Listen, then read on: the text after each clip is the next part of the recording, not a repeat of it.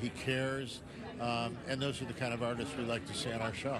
While rehearsals continue here at Madison Square Garden for Sunday night's big show, stars conduct backstage to check out the gift lounge. The lounge is filled with free goodies, from jewelry to skincare products to sunglasses. Over the years, Ricky Martin and Alicia Keys and Mary J. Blige have actually worn the glasses they picked up in the lounge on the Grammy red carpet. So even nominees who failed to win still won't go home empty-handed. Nikki Batiz, CBS News, New York.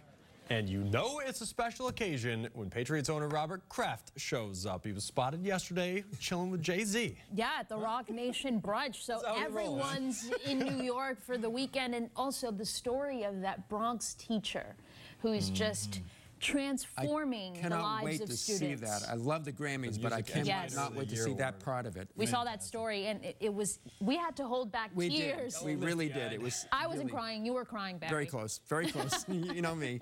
But anyway, here's what we have looking ahead to the next few days. It looks like it's going to turn colder. It can't stay mild like this forever, obviously, in January. But we'll be close to 50 this afternoon, and the rain will be slow to end on the New England South Coast. It's already done everywhere else. And then tomorrow we may try to get a few breaks of sun, but basically a kind of a gray day. Tuesday, there could be a few snow showers in the morning. That ocean storm just at sea, but we'll have a chance of a coating to an inch or so over southeastern Massachusetts. It's sunny and cold on Wednesday. And then Friday, we have the risk of snow, and it may be an accumulation snow event with especially southeastern Mass, but that's so many days away, just cannot be specific about that just yet. But colder weather is definitely on the way. All right, Barry Burbank looking ahead for us. Now, my friends, it is time for our look back at the blizzard of '78. That's next. It'll be a good one. Stay with us. Remember, we're always on the web, cbsboston.com, for news updates around the clock. Have a great Sunday.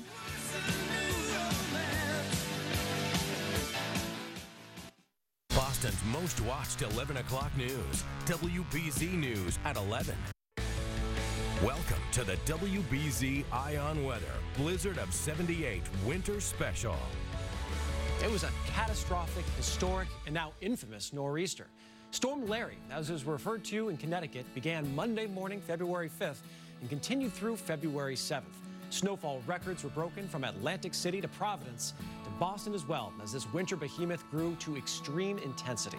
This historic storm would claim more than 100 lives, cause 4,500 injuries, and almost $2 billion of damage in today's money. Now, we've assembled the entire WBZ weather team to take a look back at the impact the blizzard had on New England, if such a thing could maybe happen again someday, and walk down memory lane with a former WBZ meteorologist. Plus, we'll check in with this year's outlook and what's expected for the second half of our winter season. Now, to start things off, it's wild to think that enough time has passed so that many might not even recall this storm. So for those who may not know the tale, and for those who remember every second of it, here's a look at what '78 looked like through the eyes of WBZ and our viewers. A record winter storm with hurricane-force winds is causing serious problems all throughout southern New England. Weather is miserable, the traffic is miserable. If you're inside, stay there. We've got winds lasting for a long time. We have heavier snow lasting for a long time. And take the combination of the two, and you have perhaps the worst winter storm we've ever had here in New England. At the parking lot formerly known as Route 128. And extremely high tide and hurricane-force winds have flooded dozens of homes, and thousands of homes are now in danger. A storm that has only gained more notoriety with time, the blizzard of '78 is the benchmark storm for generations of New Englanders. The start of the bread and milk phenomenon, the first continuous weather coverage on local TV, and most importantly, the tremendous effect it had on the lives of countless people. Governor Michael Dukakis is touring our snow-stricken area by helicopter. The impact on the coastal communities is really devastating. We saw houses just smashed around like matchsticks, lumber all over the ground, seawalls broken up and now freezing. The blizzard struck on a day where many went to work and school, thinking the talked about potential storm wouldn't pan out to be that bad. By the end of the day, it was a full-fledged disaster. Shelby Scott is still snowbound. Even WBZ's intrepid reporter Shelby Scott was trapped at home, unable to report from the blinding snow. The heavy wind and the heavy snow are combining to make this potentially the worst storm ever to hit New England. Not unlike many other powerful storms, it had humble beginnings as a weak area of low pressure off the Carolina coast. But in a matter of hours, it became a major nor'easter as polar energy plumbed across the Appalachians and intensified the system. The state of emergency will continue this evening and all day tomorrow. What made the blizzard of '78 such a unique storm system? We had sharp polar energy that was diving down to the coast, captured the storm system. High pressure over eastern Canada, kind of blocking its path. And as it moved up south of Long Island, it stalled, did a loop, and then headed off toward the north and east. And it was this slow drifting motion that lashed New England with destructive waves, strong winds, heavy snowfall for nearly 2 straight days. Senator Edward Kennedy is now on the phone from Washington. Senator Kennedy, can you hear me? Yes, I can, Jack. I think we've got some helpful news from Washington. The president has signed the declaration proclamation, which makes Massachusetts a disaster area. When it was finally over, the region was transformed. Here it is, the morning after the great storm. The road is empty. As you know, it is the day after the great storm and part of a time that we'll be talking about for probably many years to come. Many of us have been here for several days. We're running out of clothes and hope that this emergency is over soon. The Chatham area, where the water has broken through the Nauset Bar and North Beach in several areas, down by Coast Guard Beach, down in the Provincetown area, the tide came up higher than the Army engineers ever figured would ever happen once in 100 years. It happened yesterday. A state travel ban did not happen again until 2013. The snowfall record in Boston fell in 2003. The tide record fell earlier this month. Other storms have destroyed homes, breached dunes, flooded streets, and trapped drivers. But for most, nothing will quite live up to the ordeal in early February of 1978.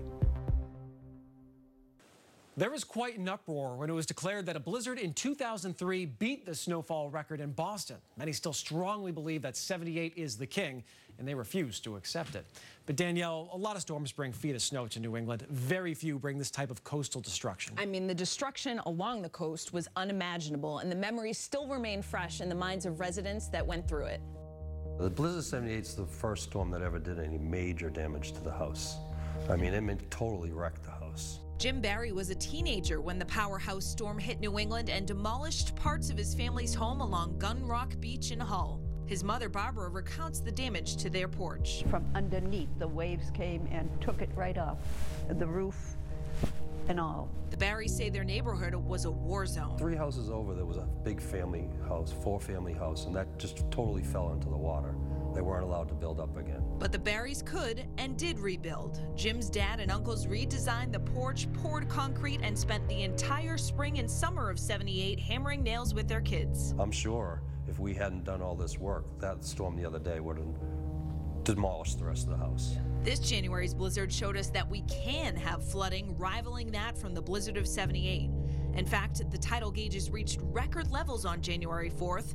The big difference in '78 was the duration of the storm, with flooding persisting for several high tide cycles. We got a glimpse of what the future shoreline could look like with that storm. Research geologist Erica Lenz warns that our coast will see more major impacts in the decades to come. We could be looking at 11 feet of sea level rise if the Antarctic ice sheet collapse proceeds along the trajectory it's going. Lenz says that some of the greatest sea level rise predictions across the entire country are for right here in the Northeast. I don't think we're prepared at all, unfortunately. I think this is going to be a huge, multifaceted, very complicated problem. We have some time right now to have productive conversations, but it's much better to act now than it is down the line when we're facing some really dire circumstances. For a home that's been in their family for nearly 80 years, the Barrys say no matter what happens, they'll build it back up again. It's worth all the aggravation that you have to go through, because in between it's heaven. So Eric, we can estimate what the flooding would be like today, given the surge from the blizzard of '78 and the sea level rise we've seen since then. This map is pretty eye-opening. Parts of Boston, you can see shaded in blue here, completely underwater. Really just a snapshot of how vulnerable both the city and our coastline in New England is if a storm like that were to happen again today. It takes the right or wrong timing depending on your perspective, and we hope we don't have everything link up again. Exactly. All right, Danielle, thank you very much. And when we return, Pamela Gardner talks technology, now versus then. And Barry Burbank visits with former WBZ meteorologist Bruce Schwegler. The Ion Weather Blizzard of '78 special returns right after this. University.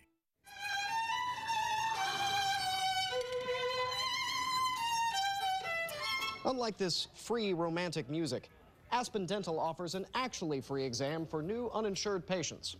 Schedule now at 1-800-ASPEN-DENTAL.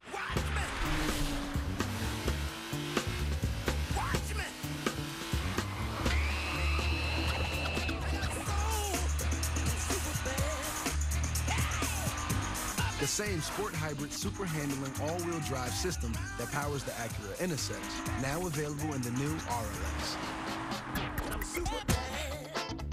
Visit your New England Acura dealer for attractive offers on the RLX. It's date night in America, and roughly 21 million people are going out. Some will try trendy new hot spots, while others hit their old favorites. Either way, that's great for Daniel. He's done with his shift and is also ready for a night out.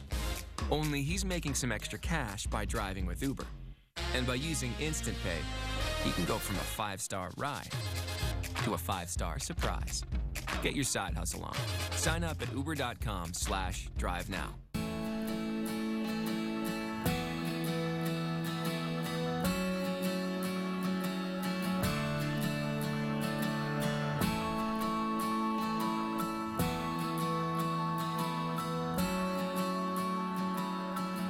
Welcome back to the Blizzard of 78 Winter Special. WBZ meteorologist Pamela Gardner joining me now. And Pamela, the question on many people's minds, could the Blizzard of 78 actually happen again? Well, yes and no. So sure, we've had comparable storms in terms of snowfall, and just a few weeks ago, we had record high tides during the blizzard. But we've come a long way in 40 years in terms of preparedness and technology, and learned some valuable lessons along the way. Paralyzing, isolating, the Blizzard of 78. Still our benchmark storm for New England. I lived in Newburyport, Massachusetts when the Blizzard of 78 hit, and my father, who actually worked in Boston, was stuck on the road trying to get home. Dr. Flynn describes his memories like many from 40 years ago. Today he heads the Global Resilience Institute at Northeastern University, specializing in disaster assessment and recovery. A big element of being prepared is being able to understand risk and how it will play out on things that you value. We have better forecasting tools now that allows us to know with a little more precision when something will hit. 40 years ago, we had one computer model. Today, there are dozens. Currently, the combined processing power of National Weather Service supercomputer is 5.78 petaflops, which is more than 10,000 times faster than the average desktop computer. And the data going into those computers comes from a wide variety of sources, from satellites, weather balloons, buoys, radar, to airplanes and ships. The communication has also vastly improved, and schools and businesses have adapted to the changing times. First of all, I'm watching the TV stations, probably WBZ a lot. Marilyn Reed at Willow Hill School receives the information and takes action. One new concept is helping her decision-making process. Having the virtual day, knowing that there's no separation of school, I think is going to make the decision a lot easier. I am not going to be staying up into the middle of the night trying to decide whether we're going to have school tomorrow. All the students do have access to the technology at home. One of the things with the virtual learning days is, depending on the storm, you lose power. So we have hard copies that we distribute to the students. What can we do before the storm shows up to kind of lower our exposure? So something that now has almost become commonplace for us is to clear the roads in advance of a big snowstorm. That's so valuable, not just to make things safer for people, that they won't be stranded. That's a good thing. But it is because we can clear the roads that much more quickly and get us all back to work that much more rapidly. Blizzards like that in 1978 will continue to happen. Records are meant to be broken, but it is our ability to predict, prepare, and recover that will make all the difference going forward. And if there's anybody who can speak to how far we've come in the last 40 years, it's our own Barry Burbank. That's right, Pamela. This isn't only the 40th anniversary of the infamous blizzard, it is also Barry's 40th year here at WBZ. Are you serious? I'm serious, man. Time flies. You wouldn't be kidding me, would you? Of course not. Barry started just a few weeks after the blizzard, and fair to say, you've seen a couple of snowstorms since then. Maybe one or two. One or two. Yeah. But through all the storms and all the changes in TV, weathercasting, nothing's quite measured up to that original blockbuster storm. Let's go to the weather map and see the Barry joined BZ in March of 1978, but just weeks earlier was forecasting up in Portland, Maine, and couldn't believe what he was seeing. I started looking at this and saying, can this possibly happen? Could we have a storm of this magnitude? Is this computer model gone crazy or nuts? I was concerned about how they were going to handle it down here because it looked like it was going to be much more severe. Down here was his soon-to-be partner in forecasting, longtime BZ meteorologist Bruce Schwegler. We got a major flooding potential. You were the guy all those hours. You go outside at all tonight, you've got to be out of your gourd. Was it nonstop for you? It went for days and days, and I was very tired by the time I got done. And it was exciting, and there was a lot to do. We're getting closer to the center of the low. Essentially every hour or so, I was on the air, day and night, and for 5 days. One of the problems we're having with day after day being stuck here, that our outfits are getting a little gamey. I did bring in a pair of underwear and a t-shirt, and everything else was the same, right? Don Kent was here at the beginning of the storm. Correct. I was looking at it with Don in the morning, and Don was going for 6 to 12 inches. By the time I got into the afternoon and evening, I said, oh, Jesus, double it. 10 to 20 inches of snow. And that's exactly how it started going up. It was a little late in starting, so people went to work on that Monday morning. All of a sudden, it was a wall of snow that came bang. Everybody got let out of work, so that's where the problems happened. All the roads around here, they were just shut down. I mean, they were just, the cars were like this with snow. They were going nowhere. Route 128 is totally closed. And it took, God, 2-3 days for them to get out of there. It had a long-lasting impact on the New England psyche. It established a platform of people panicking for storms. Yep. People just, as soon as they hear a snow, they're off to the market. And then everybody's going, Jesus, what happened to all the bread? It's all gone. Bruce, why do you think we're still talking about this 40 years later? It was a big deal because nothing like it ever occurred before and after. That is it. Whammo. It's this one, and then it's all the other ones. Of course, Barry has seen a lot of other storms in his 40 years since. I can remember some big storms that happened, like the April Fool's blizzard of 1997. A few in 2005. We've had, of course, 2015. Everybody will remember that for all the snow we had in 30 days. And when it comes to TV coverage, he's seen a lot of things change, too. When I first started here, we just had 2 maps, and they were actual real maps in the studio. We almost needed a stepladder to get up and wash them off. Now we have a tremendous amount of computer guidance to help us with the forecasting. And now, with social media, I mean, we're constantly on it all the time. But through it all, that big blizzard at the outset of his BZ career has always stayed top of mind. This had so many factors to it, so many ingredients to make it the storm of the century. It's just nuts. The whole thing was crazy. And the real spirit of New England, to me, came out. You had people opening up their homes to other people. Yep. Everybody became a friend to everybody else. You're absolutely correct. Boy, it was great catching up with Bruce. He was here for 33 years at WBZ, and the blizzard of '78 was his most memorable storm. You see some of the clips, and just in the moment, you could tell that he knew that that was something that you might not see again. Right. Unbelievable. Great to see you guys chatting, and a couple legends of weather here in New England. And be sure to join us in early March as we celebrate Barry's incredible 40 years here at WBZ. And when we return, the entire WBZ weather team comes together for our Winter Weather Roundtable Part 2. But as we go to break, look back at one of the more unique blizzard memories, thousands left stranded after the bean pot. It's going to be a news story all night as fans spend the night at the Garden. How they're going to get home is the question. I don't know. I have no idea. I'm getting home on Southern Comfort and 7-Up. How are you all getting home tonight? We don't know. I'm staying here all night. We have a car here. It's parked in the parking lot next door. If we can't get home, we'll stay here and have a few beers till the bars close at 2. Hopefully I'll find someplace in town to stay. The Garden? Not at the Garden. No way at the Garden. About 100 people did stay at the Garden. Many just rode.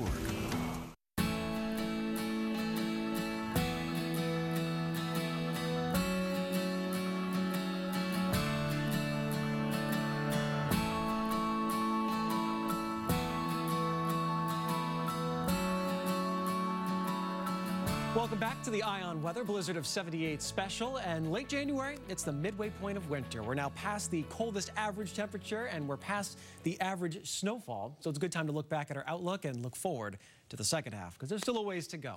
So what have been the big headlines this winter? I think number one, it's got to be the cold that we saw starting Christmas Day and going into the start of January. That first week of January was the coldest on record across most of New England. We had pipes freezing. We had Slurpee waves back on Nantucket, ice chunks on Cape Cod. There are still significant ice jams around New England because of the thaw after we saw such thick ice develop on our rivers. So that cold, exceptional. Now we've had this January thaw, and we're actually going to end January pretty much with average temperatures. So things have balanced out a little bit. We called for that thaw. Don't think it's been an exceptional one for us, but it has at least given us a little break from winter. When it comes to snowfall, we're sitting right at average right now. About 2 feet in Boston so far, 3 feet in Worcester. So from that perspective, it looks to be like we're on track.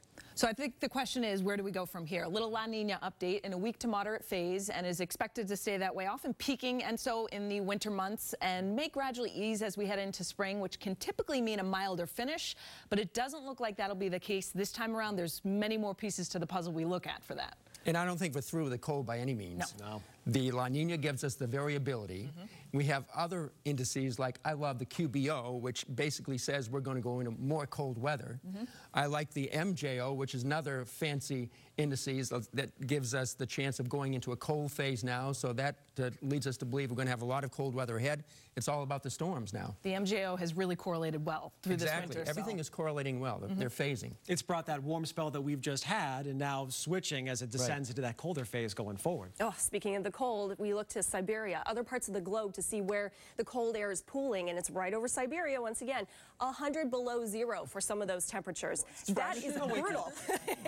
Nothing like what we can expect here, but we'll have our next cold snap perhaps come February. It looks like mid-February to mid-March right now. It might be that time frame to watch for things to shift again. As Barry mentioned, La Ninas bring a lot of variability. I mean, we've gone from really cold to fairly mild with some of these storms. It looks like we're going back to that cold phase. So all told, our initial outlook, we called for about average snowfall. That looks to be pretty good, so long as we don't see a February snow blitz, which right now it doesn't look likely. That was like a generational event. When it comes to temperature, we probably have to adjust to a slightly colder than average winter. Because right now we're sitting colder than average, unless February is warmer than average, which it doesn't look like right now. I won't be able to make up that ground. So here we go. Little ways yet to go in wintertime. Even though we're going into colder phase, we will not have a repeat of February 2015, right? I mean, that was just something that you're telling your grandkids about. That was amazing. Yeah. That won't happen again. Do not fear. If you'd like to track all the changes, much more in-depth information on cbsboston.com, and we'll be right back with our Blizzard of 78 special right after this.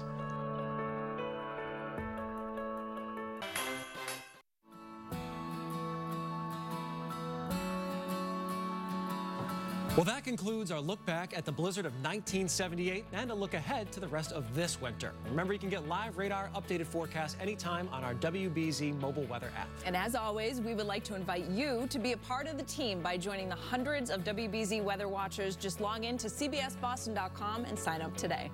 And be on the lookout for me and the rest of the team in our mobile weather lab, bringing you live conditions from inside the storms. Finally, if you would like to hear more about the blizzard of 1978, I'll be giving a talk this Saturday, February 3rd, along with some other local meteorologists who were in New England in 1978. Just log on to bluehill.org for more information. Well, we never root for destructive weather to come visit New England, but it does happen, and when it does, we hope that you trust the team that we put together here at WBZ for the latest information to get us all through the storm. Thanks for watching our Eye on Weather Blizzard of 78 special. Try to enjoy the rest of this winter season.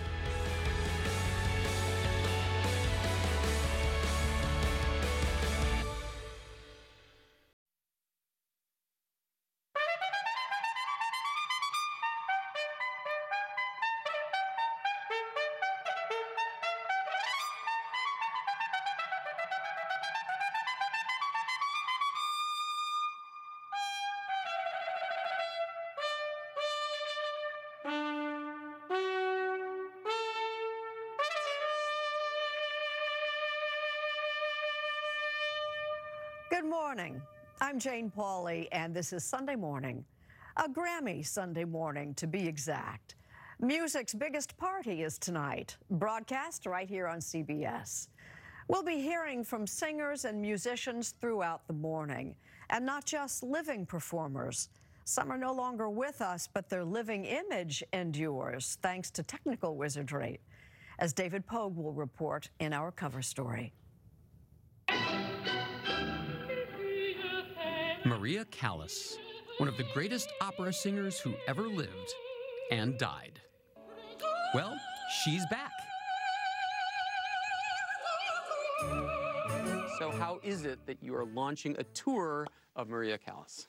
The holographic image will perform. The only thing that will be recorded sound-wise is her voice, and then everything else will be live. Coming up on Sunday morning, the live performances of the future might feature stars who were never really there. Ed Sheeran is a hugely popular singer and songwriter who's very much alive and up for 2 Grammys tonight. This morning, he's sharing a snack with our Mark Phillips. It's a journey that began on the rocky shores of England. I get to eat fish and chips